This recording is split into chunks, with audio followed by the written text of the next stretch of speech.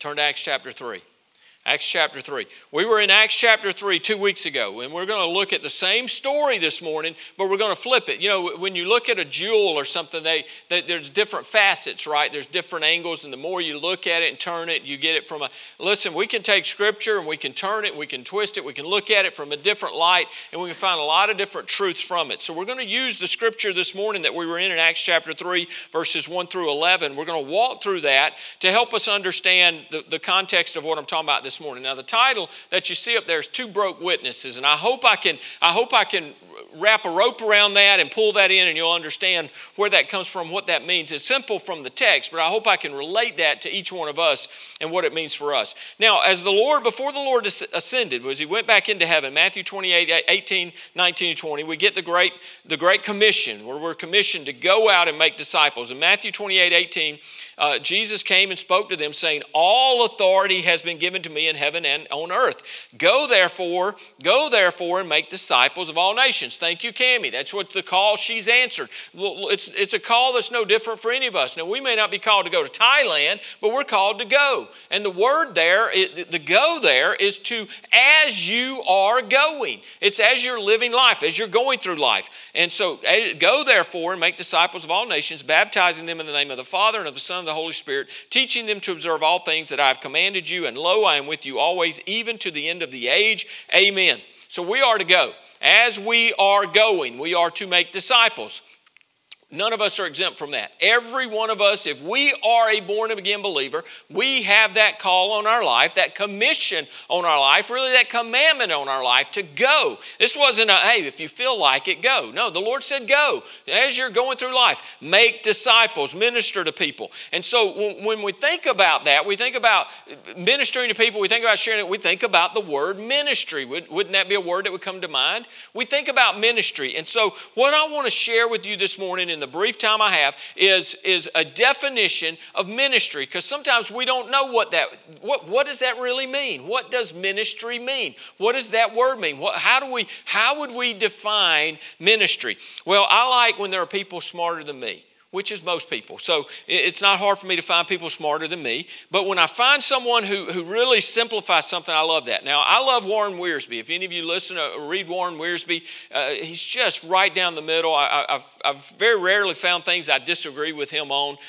That makes him really smart, right? So he agrees with me. No, he's just, recently, I think in the last year and a half maybe it's been that he passed. And so just a great theologian of our day, great preacher in our day. He has a great definition for ministry. And he says this, that ministry takes place when divine resources meet human needs through loving channels to the glory of God. That, he says, is when ministry takes place. And so there's a lot of things that we see that people call ministry. Can I tell you, going to Africa and boring whales in itself is not ministry. You know, because you can go get people clean water, and I'm all for getting people clean water. But when we talk about gospel ministry, there has to be a gospel involvement in that. And so it's not just everything that we want to do doesn't necessarily mean it's ministry, okay? So there's some things in here that fall in line. So I want you to see, let's go to Acts chapter 3. We're going to read this real quick, verses 1 through 11. And again, looking at the story we looked at 2 weeks ago. Now, Peter and John went up together to the temple at the hour of prayer, the 9th hour. So it's about 3 p.m. They're making their way up to the temple to go for prayer. Verse 2, and a certain man lame from his mother's womb was carried, whom they laid daily at the gate of the temple, which is called Beautiful, to ask alms of those who entered the temple. So basically, in our context today, he's a beggar. He can't walk. His only way of providing for himself is to beg. So his family, someone has carried him his whole life. They carry him there. They carry him to the gate outside of the temple. What better place? People are coming up. They're going to go worship God. Hopefully they're going to be generous with some money. They're going to give him something. And they set him at that gate, and he's sitting there. And so he's sitting there, and here come Peter and John. So this man who's seeing Peter and John about to go into the temple asked for alms, asked for a handout, asked for benevolence, asked for love, asked for some compassion. Give me something so I can buy food for myself today. And fixing his eyes on him with John, Peter said, "Look at us." He says, "Look at us." So he gave them his attention, expecting to receive something from them. So the man, well, somebody spoke to me. Peter speaks to him. Look at us. So he looks up and he's like, wow, they're going to give me something. They might say something, but they're going to give me something. Verse 6, then Peter said, silver and gold I do not have, but what I do have, I give you. In the name of Jesus Christ of Nazareth, rise up and walk. And he took him by the right hand and lifted him up, and immediately his feet and ankle bones received strength. So he, leaping up, stood and walked and entered the temple with them, walking, leaping, and praising God. And all the people saw him walking and praising God. Then they knew that it was he who sat begging alms at the beautiful gate of the temple. And they were filled with wonder and amazement at what had happened to him. Now, as the lame man who was healed held on to Peter and John, all the people ran together to them in the porch, which is called Solomon's, greatly amazed. So that's the story. And so I want us to look at this story as a picture of ministry. And then let's look at this definition and see how this fits into it. Now, ministry takes place when divine resources. We look at verse 6 there. It says, then Peter said, silver and gold I do not have, but what I do have I give you in the name of Jesus Christ of Nazareth. Rise up and walk. Now, how many of us could say that? Now, I don't know if we could truly say today that we're silver and gold I do not have, because we're the poorest of the poor in America are among the richest in the world. We're still wealthy. But the fact is, if I'm going to rest on the silver and gold, what little bit I may have, I don't have much to do for anybody. And what can I really do to help somebody? Listen, there are more needs than we can name, right? There's more things that are needed to be helped with. But here's the fact. Here's what we're wanting to try to do. Is ministry takes place when divine resources. Silver and gold, now the Lord may have blessed me with silver and gold, but that's not necessarily a divine resource. Divine resource is something that comes from God, His grace, His mercy. Now, He can minister to us in a lot of different ways, and we're going to see that coming forward. But mercy and grace and love and forgiveness and healing, these are the kind of things that come from God. These are divine resources. Now, money could be a gift from God, and I'm not saying that would never be the case, but I've said this before. I said this recently. Sometimes we throw money at issues. We throw money at issues way too quick, because God may be doing a work in a situation, and we want to fix the symptom real quick. The symptom is the need for some money. The problem is, why did we get to that place? So maybe not some biblical principles being followed. Maybe there's a lot of biblical principles not being followed. So we want to get to that core of the divine resources. Now, what has God given me? God's given me life. He's given me strength. He's given me knowledge of the gospel. That knowledge of the gospel that's what God has poured into my life are the things that I can pour into others' lives. Divine resources. So think about gifts from God, things that come from God that then maybe we can give to others, we can minister to others. So ministry takes place when divine resources that are divine, they're from God. Ministry takes place when divine resources meet human needs. We go back to verse 2. That certain man, lame from his mother's womb, was carried, whom they laid daily at the gate of the temple, which is called Beautiful. This man had a human need. Right? He had a human need. He was paralyzed. He could not walk. That wasn't going to change. There was nothing he could do. There was nothing medicine could do. He was lame. He could not do anything for himself. Someone had to pick him up and carry him. Now look, there are a lot of human needs. Right? I couldn't even name them all.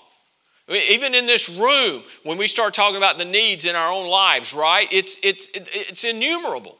All the different needs that we have. Well, here's a guy begging for some money. He just wants something to buy food that day. Peter and John come along, and what does Peter say? I don't have any money. Silver and gold we don't have. There's the two broke witnesses. Could have called it two broke preachers. They didn't have any money. They're coming along, and he's going, hey, man, look, I ain't got any silver or gold. I know that's what you want, and you want me to give you. I don't have that. But what I do have are these divine resources. What I do have is what God would give you, what God may give you through me, what God would give you, these divine resources. These I'll be glad to give you. Folks, there are a lot of human needs. But ultimately, what is the ultimate need that every human being has? Needs Jesus. It's the need for salvation. That is the need we all have from birth. We need to be born again. Folks, we can go, and there's a lot of things we could do to help people. Going back to water, we can go put wells in Africa. That's a great thing. We used to, when we were doing mission work over in Tajikistan and stuff, we would go into a village and we'd build onto a school, or we'd help with a children's home. We'd go from house to house. Their houses there weren't insulated. Their windows were generally knocked out. We'd go buy pane glass, big old sheets of pane glass with a cutter, and we would cut glass to fit in their windows and tack it in with just little tacks that would hold the glass in just to keep wind from blowing into their house. You know why we did that? We did that so we'd have an opportunity to sit down with them and give them the gospel. We wouldn't go, well, if you'll trust Jesus, we'll fix your window. No, that's manipulation. It ain't going to work. They'll lie to you or whatever. So we'd go in and minister to people. We meet the human need. We would look to meet the human need with those divine resources, with what God is doing. So ministry takes place when divine resources from God, meet human needs. Ultimately, that need is for salvation through loving channels. And there's two parts to that, and we've talked a lot about this. Loving channels. We need to speak the truth in love. We need to go out in love as we minister to people. We should be driven by love, primarily for a love for God, but that love for God ought to give us a love for other people. So we ought to be loving channels. Now, what does that mean, this channel? Well, a channel is something that things flow through. It's a good word for that might be a conduit. We should be loving conduits, right? His grace should be able to flow through us. His mercy should be able to flow through us. It is His divine resource coming through us as a loving channel. And I've shared this illustration before, and those who've been at Israel, your mind will immediately go to this. But the Jordan River starts way up north above the Sea of Galilee, and it flows down and it flows into and then through the Sea of Galilee. Well, it flows through there. So the Sea of Galilee ultimately is a conduit that the river flows through, that grace flows through. And you know what you find? It is teeming with life. There's fishing boats out there, and they're casting their nets, and they're pulling fish up, and it's just full of life. There's life all around the lake. And then the river flows on out, and it goes further south in the country, and it goes down, and it flows into the Dead Sea. Now, it got its name because there's so much life down there. No, it's dead. They call it the Dead Sea because it is the Dead Sea. It's like 7 times saltier than the ocean. You get in there and you float. You're like a cork. You just bob in the water. You cannot sink. You try to and you can't. It's even hard to stand up when you get to a certain level in there. It's dead, and it's dead because it's just a reservoir. It runs in and nothing runs out. So everything gets in there, it just dies. So it is not a conduit, it's not a channel, and it's dead. Now, here's the other thing about a channel. If we're going to be loving channels, we're loving distributors. Things flow through. Okay? So we want to be a distributor. Now, as Christians, we should be distributors of God's grace, not manufacturers of God's grace. Can anybody in here manufacture God's grace? I can't. If you want to see a great illustration of this, you could turn over to Matthew 14, and we see the story of the feeding of the 5,000. And in Matthew 14, you get to verse 16, and they had come to Jesus and said, send them away. They need to go get food. They don't have anything to eat. It's a long way to get home. And the Lord said, they don't need to go away. You feed them. And you know, I've shared this before, but basically there, I think the Lord was teaching them a point. Said, you feed them. They don't need to go away. You feed them. Well, they'd already looked. They don't have enough money to feed them. They don't have enough silver and gold to feed them. They don't have any way. And so they're looking around, and then they finally come to the end of themselves. I can't do it. Well, we got this. Some little boy heard what was going on. He comes up, brings a sack lunch, and brings that. And they're like, oh, okay. All right, so we got these 5 little loaves and 2 fish. Wow, that's great. And they finally go to the Lord. They give up on trying to do it themselves. They realize, I can't do it. And they go to the Lord and say, Lord, we can't do it. All we got is these 5 loaves and 2 fish. That's it. How can we feed them? And the Lord said, good. That's exactly where I want you to be. That's where instead of you trying to make it happen and you trying to do it in your own power, I'll do it. So if you go to, I think it's in Mark, it says the Lord already knew what He was going to do. He knew what He was going to do. He had a plan in this. So this didn't catch him off guard. Oh boy, how am I going to feed these people? What am I going to do? No. And so we see the story there in Matthew 14, and then in verse 17, it says, and they said to him, we have here only 5 loaves and 2 fishes. So he said, bring them here to me. The principle is, whatever you have, bring it to the Lord. Give it to him. Verse 19, then he commanded the multitudes to sit down on the grass. Again, the Lord is a God of order, not of disorder. He has them sit down on the grass. And he took the 5 loaves and the 2 fishes. He took, and looking up to heaven, look what he did. He blessed. He blessed it. 5 loaves, 2 fishes. And he broke. He blessed it. He broke it. And he gave the loaves to the disciples, and the disciples gave to the multitudes. The Lord blessed it. The Lord broke it. And as he began to distribute it, as he began to multiply it, he gives it to the disciples. Now, what do the disciples do? Do they go sit down in a corner and eat it and hog it up? Oh, but there's not much here. No, what did they do? They share it. As he multiplies it and he's giving it to them, they go and they distribute it to the people. So what are they being? They're being loving channels of God's grace. They couldn't make it happen. There was nothing they could do on their own. There's nothing they could do there to make that happen. It was only through him. So, folks, that's what we need to be. Is loving channels of his grace. Too many times we get caught up in trying to make it happen. Oh, I want to make this happen a certain way. I want this to, you know what? Pastor Aaron, and I'm sure he and I do the same thing. We pray about this and we're led. We want to, Lord, I want to be used. I want you to use the service, Lord, but I can't make anything happen in here. Anybody that walks through those doors that doesn't know the Lord Jesus Christ as their Savior, I pray they would get saved. That day, I want that. But I can't change a heart. All I can do is try to be obedient, to be a loving channel of God's grace, of his divine resources. And let those resources then meet the human need. So ministry takes place when divine resources meet human needs through loving channels. And the last part of this is to the glory of God. Verse 8, so he leaping up stood and walked and entered the temple with them, walking and leaping and praising God. And all the people saw him walking and praising God. Then they knew that it was he who sat begging alms at the beautiful gate. Here's what they saw. They saw a life that had been changed. They praised God because they saw this man praising God.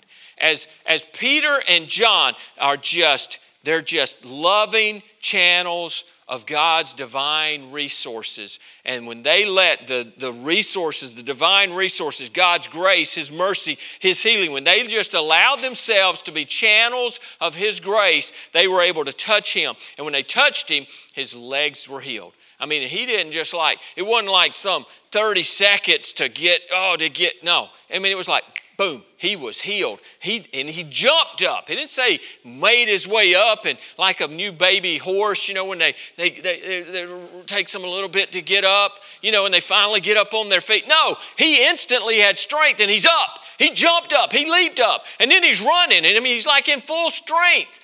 All they did was just humble themselves to be used of God. And they were a loving channel for his grace to go through. And they let the grace go through them and to heal that man. All for the glory of God. Not for Peter's glory, not for John's glory, for God's glory. That's when ministry takes place. So what do? That was 2 broke witnesses. Anybody out there relate? I don't care how much money you have in the bank. We're just broke witnesses. That's what we are. We're just broke witnesses. If we'll just humble ourselves before the Lord, say, Lord, I want to be used of you. We'll just be a humble servant of the Lord. We're just broke. We realize that. And we go, you know what? Silver and gold I don't have, but what I do have, I'll give you. I got love. I got time. I got an ear. I got some wisdom. I got some words of knowledge for you. I got some scripture for you. I can pray with you. Man, whatever I can do to help you. I'm going to give you the gospel because it's the greatest thing you need right here. We just be loving channels of God's divine resources. and allow God to meet those human needs. Because, folks, He wants to minister through us. Amen? I have more, but I have 10 seconds.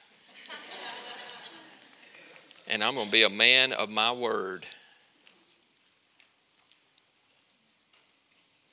Uh-oh.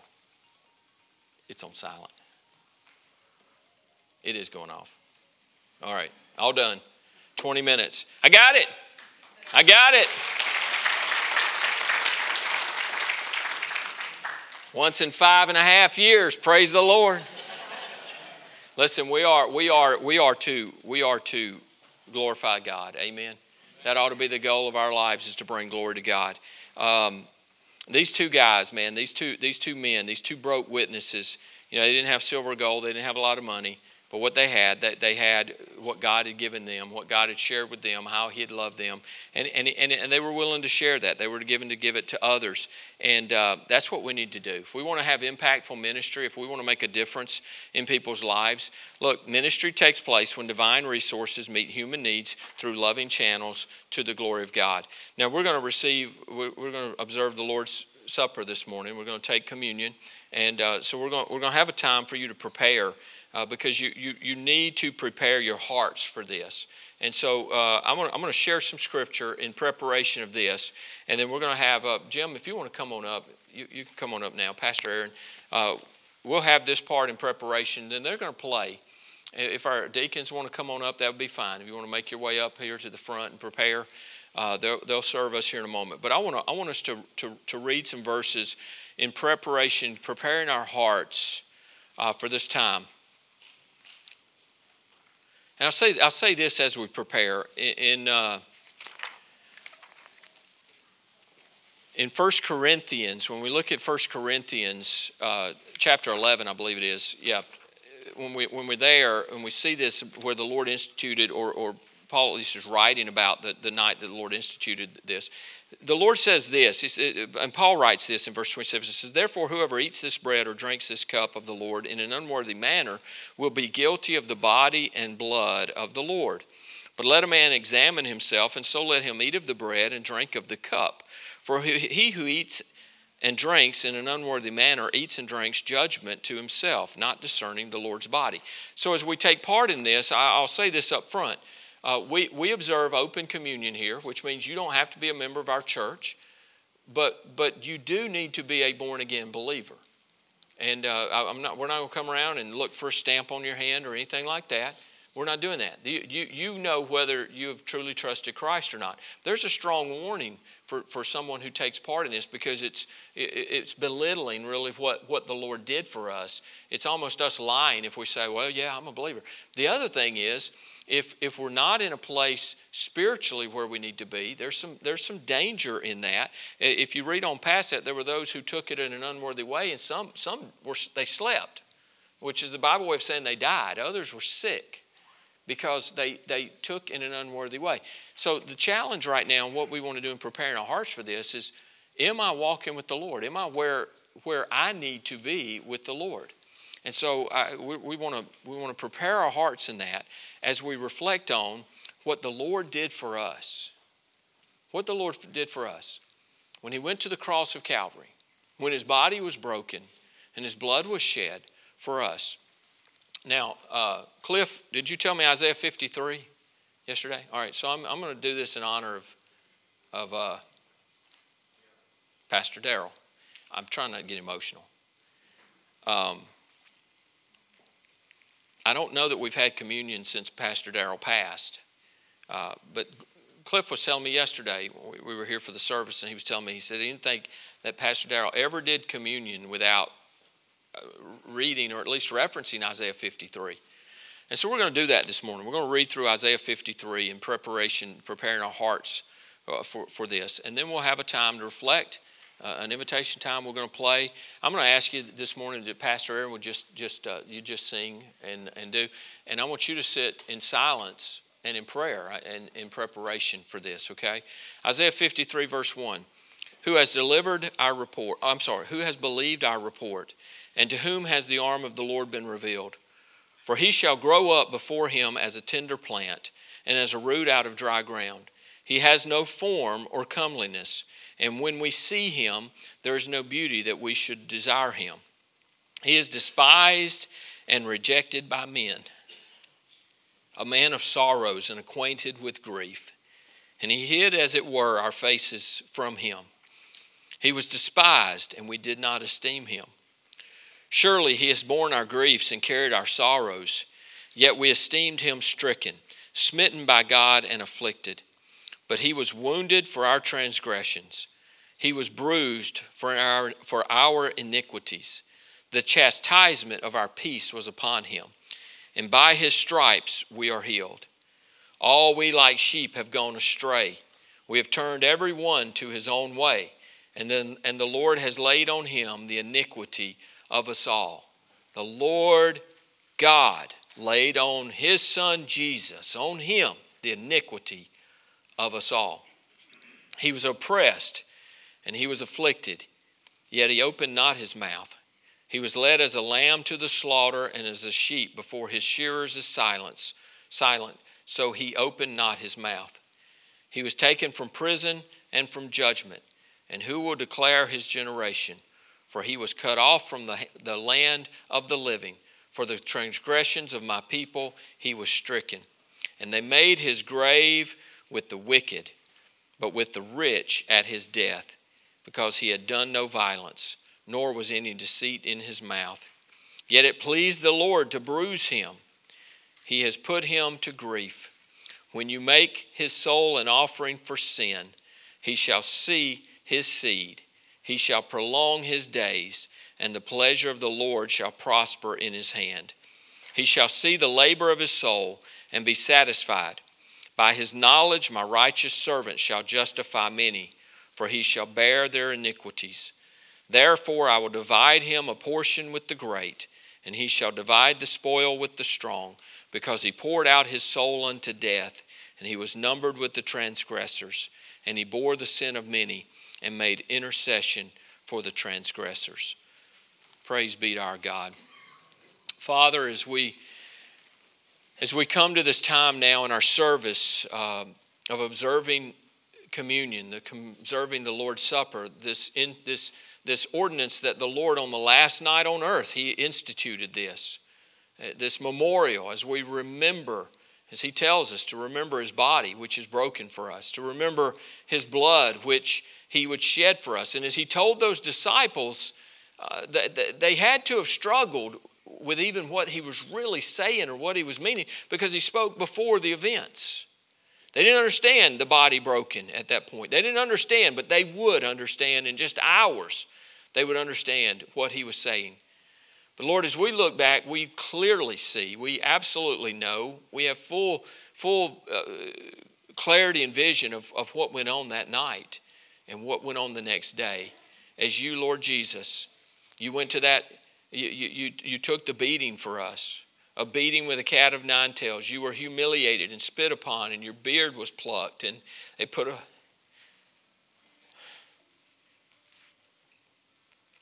crown of thorns on your head. They did all they could to humiliate you and shame you and mock you. And you defended not yourself. You spoke not a word. You bore your cross to that mount of Calvary. And you laid on that cross, and you took our place on that cross. And you were nailed to that tree where you hung and you died for us. Your blood shed. All along that journey, your blood was shed. The precious, sinless blood of the Lord Jesus Christ. Father, I just pray right now that as we think on what you did for us, may we think about how we're living now for you.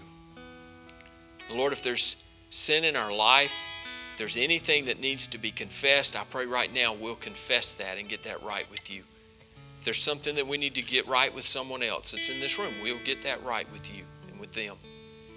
Lord, if we need to come to this altar and just have a time of humility and repentance and brokenness, Lord, then I pray that you'll move on hearts and folks will move to this altar.